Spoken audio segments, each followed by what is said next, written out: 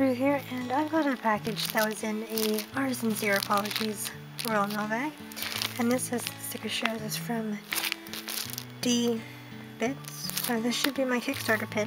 The only reason this is in this bag is because it is a little sturdy. The envelope, I'm guessing it was wet or something. But yeah, well, by the looks of it, wet and mucky. So I'm gonna open this without putting in all the questionable envelope on my duvet. Oh, that's nice. So thank you for your order sticker on the front. And I do some little diamond sparkly things around my address. Look, it's so... Ugh.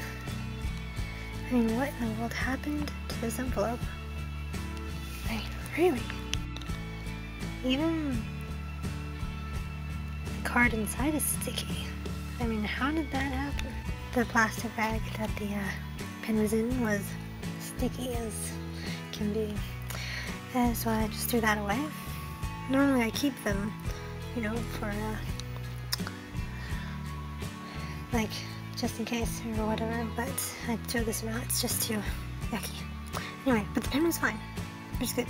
So this was from the Kickstarter, My Dear Little Friends, or something like that. Oh, hang on, let me check. Yes, I just checked. It is My Dear Little Friends, or Friend. And this pin is, ta-da, the Mushu pin.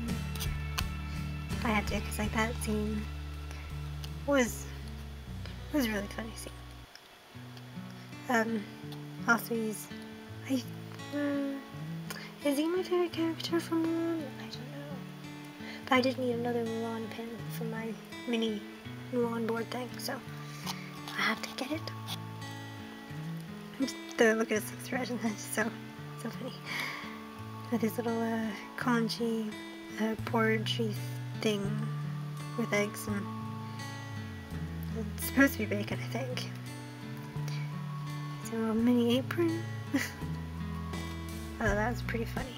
I love it.